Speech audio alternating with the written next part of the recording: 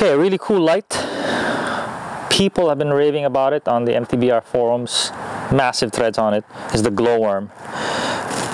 Never heard of him.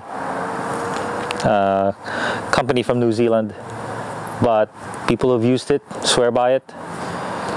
The vital statistics are $200 for 219 for the Gloworm H2, rated at 1200 lumens, and I got it. I thought it was going to be some mock, some imitation light, but it's very original work. Nice design from New Zealand. Beautiful little case.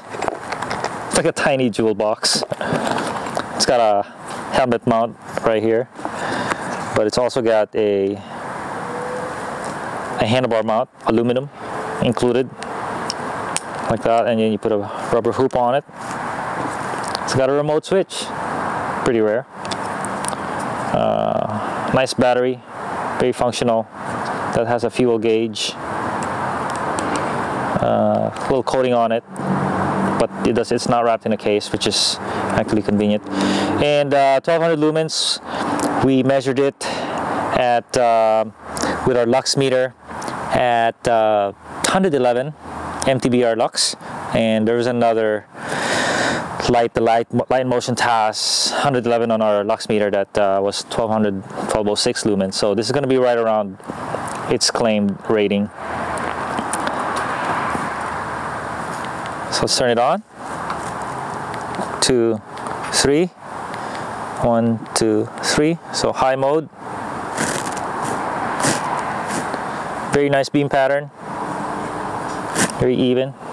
Got a little battery health indicator there. There you go.